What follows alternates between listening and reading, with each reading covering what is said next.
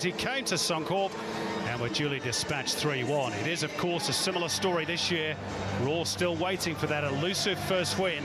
Could the visit of City once again prove to be the catalyst? Now with Connor O'Toole, gets through two defenders. Connor O'Toole deflected. And wide it goes, and Brisbane claim a corner. Surely they will get one. They do in the end. Connor O'Toole might have had more than that. Corner work short, in towards Taggart. There's the opening goal. 4 goals in 5 matches for Adam Taggart at the outset of his Brisbane Roar career. And it was as easy as that from the set piece. 1-0.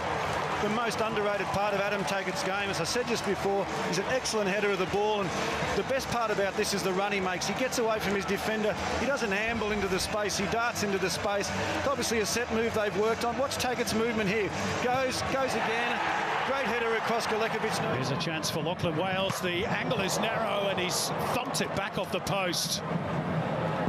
Well, he was perhaps the liveliest performer in the first half with some very neat tricks and flicks, and he's come very close there to squaring the ledger. He plays it beautifully with the outside of the boot. How good was that for Mikkelsen? Little step over by the Dane. Brisbane threatening. Lopez digs it out. Taggart! 2-0! Top corner.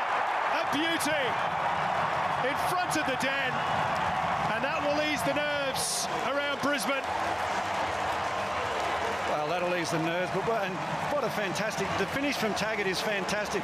Lopez continues to stay in the play, and then this finish from Taggart is just what you want to see. Composure, top corner, 2-0 Brisbane. Now there's a bit of space for Mikkelsen to drive into.